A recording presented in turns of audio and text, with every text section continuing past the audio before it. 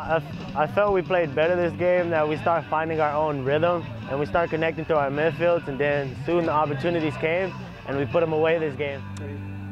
It was a scrappy game. It was always going to be difficult following on the Santa Barbara win because it was such a big high to beat a top 10 team.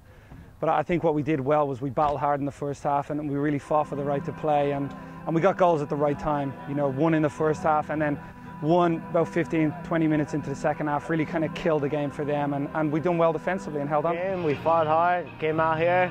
We knew this wasn't going to be an easy game because these boys can hang with Santa Barbara, and we just came out here with a mindset that we want to beat these guys. Yeah, I thought, you know, for us it's very important that Chassis holds the ball up and links up and gets the other players involved, and for me he's going to be one of the best players in the country at doing that this year, and I think he showed glimpses of that tonight, and the exciting thing for us as fans and coaches is that it can only get better from him too. He's got so much of an up ceiling for him. It was great teamwork. I don't consider myself man of the match. I think everybody played well, so it's Ernesto, again, he just worked up and down that right-hand side, was tireless, and he's always an attacking threat too, but not only that, he got his defensive work done as well.